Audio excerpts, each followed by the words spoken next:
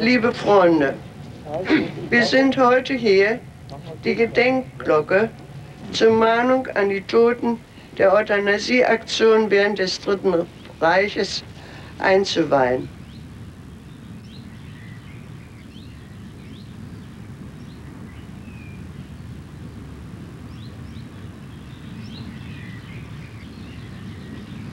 In der Nazizeit ist mit dem Erbgesundheitsgesetz großes Unrecht geschehen und hat immer noch grauenhafte Folgen.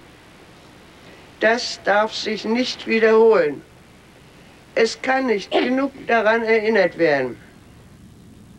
Was ich hier erfahren habe, dass meine Mutter durch Unterernährung und durch psychische Beeinflussung so runtergewirtschaftet wurde. Aber wie ich inzwischen weiß, ist das also nicht nur die schlechte Ernährung gewesen, sondern man hat auch wissentlich hier mit Medikamenten nachgeholfen, die Menschen hier zu beseitigen. Hunderttausende. During the Third Reich, some 200,000 mentally and physically disabled people were murdered by deliberate starvation, lethal medication and toxic gas. Weiter ermordet. Der Arzt, der tatverdächtig ist, meine Mutter ermordet zu haben, das ist Herr Dr. Endreweit. Ich habe ihn persönlich ja auch schon im Gerichtssaal gesehen, 1966, 67. Was waren es für Menschen, die zu solchen Gräueltaten bereit waren und sie ausführten? Ich habe nach vorn gerufen, ihr Mörder, ihr Verbrecher. The Nazis referred to disabled people as life unworthy of life. To persuade the nation of this, they made a series of propaganda films. These started in the mid-1930s as amateurish documentaries.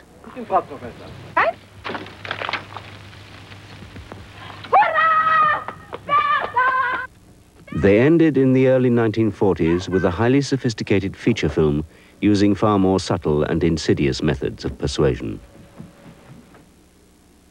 The two most explicit of these films were destroyed by the Nazis as the war was ending, but we have tracked down the original unedited footage. It had lain hidden in what was the East German Central Film Archive in Potsdam, misleadingly labeled Laws of Heredity.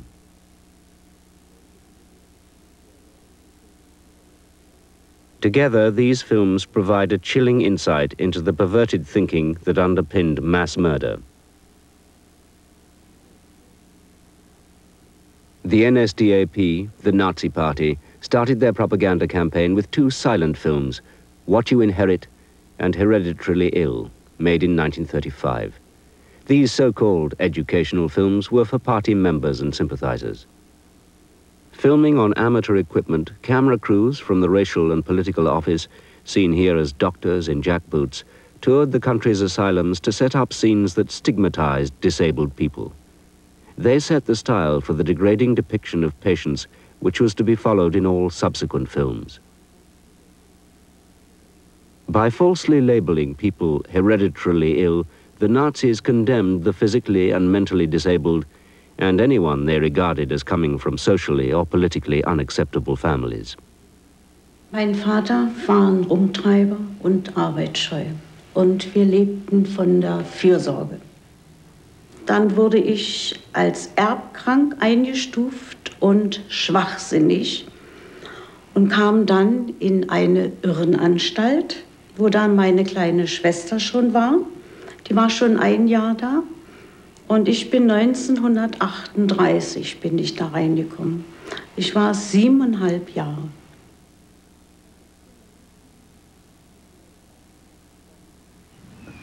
In diesem Wohnblock, diese jüdische Familie war also ja in einem gewissen Grade bekannt mit uns geworden.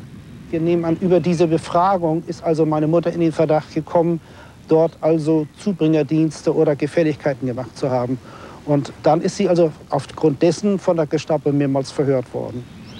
Das war vielleicht in diesem Falle also auch ihr Verhängnis.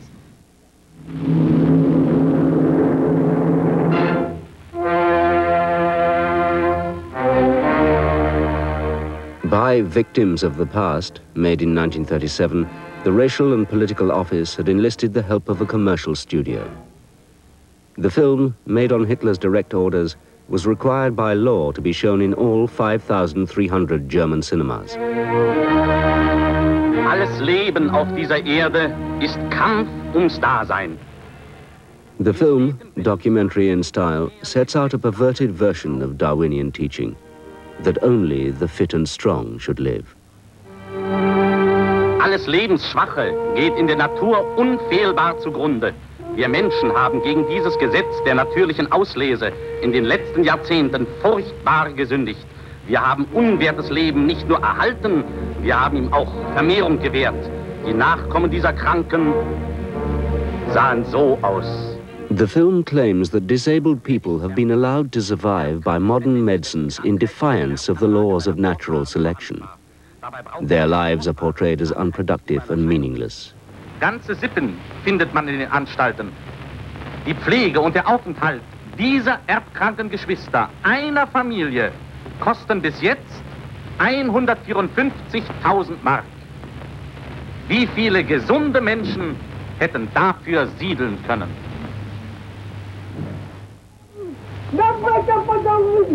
Victims of the Past depicts the so-called hereditarily ill as a genetic threat to the nation and concludes by calling for their compulsory sterilization. Die Unfruchtbarmachung ist ein leichter chirurgischer Eingriff. In den letzten 70 Jahren hat sich unser Volk um 50% vermehrt, während die Zahl der Erbkranken im gleichen Zeitraum um 450% gestiegen ist. Wenn diese Entwicklung so weiterliefe, würde schon in 50 Jahren auf 4 gesunde Menschen ein Erbkranker kommen. Ein endloser Zug des Grauens würde in die Nation hineinmarschieren. Maßloses Elend. Between 1933 and 1939, 350,000 people were compulsorily sterilized. The Inheritance, while still ostensibly advocating sterilization, raises the idea of killing even more explicitly. Herr Professor, Aufnahme! Combining drama with documentary footage, the film is set in a fictitious laboratory making educational films to illustrate the struggle for existence.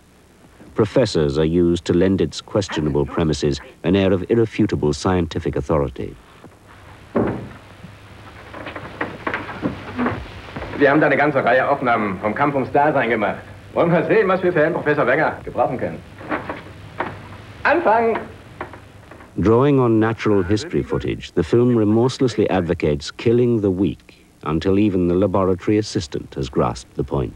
Unter diesen Tieren hält die Natur ihre unerbittliche Auslese. Der kranke Vogel fällt der Katze zum Opfer. Der schwächliche Hase wird vom Verfolger erwischt. Selbst unter gleichen Artgenossen finden Kämpfe statt, denen der Schlechtere zum Opfer fällt. Manche Vogelmutter merzt sogar rein instinktmäßig schlecht entwickelte Junge aus. Dann treiben die Tiere also eine regelrechte Rassenpolitik. In gewisser Hinsicht ja. In Deutschland allein müssen über... These scenes are juxtaposed against shocking images of people in asylums. The message is clear. The so-called weak should be eliminated. Unbarmherzigen Schicksal jener Menschen.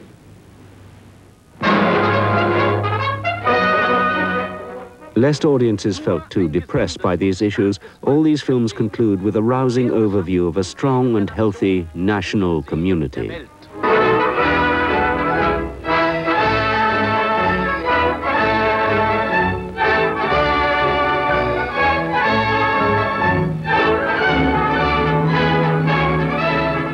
In the summer of 1939, Hitler authorized the killing of mentally and physically disabled children. Once the war began, this was swiftly extended to adults as well as children. The victims were taken to one of 6 asylums, including Hadamar, which had been secretly converted for the purpose of killing patients. On arrival, they went straight to the cellars.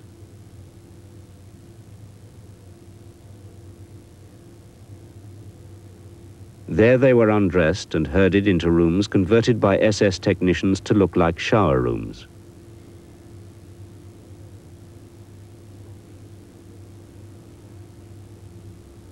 The shower heads released lethal carbon monoxide gas.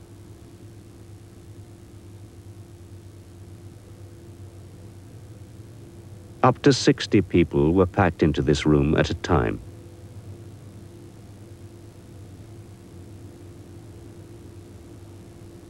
When the room was full, the doctors closed the airtight doors and turned on the gas.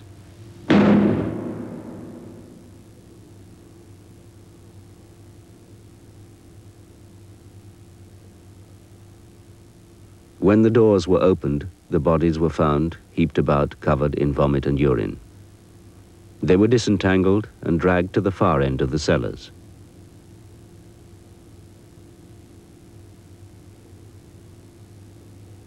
There they were burnt in specially installed ovens, so destroying all evidence of how they died. An in-house registry faked death certificates which would plausibly explain the patient's sudden demise. These were sent with letters of condolence to relatives.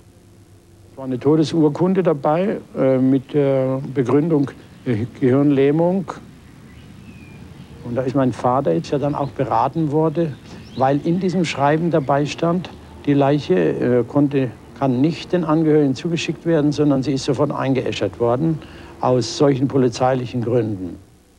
Like most victims, Hedwig Simon had been transferred to and fro before her death, making it impossible for the family to know where she was.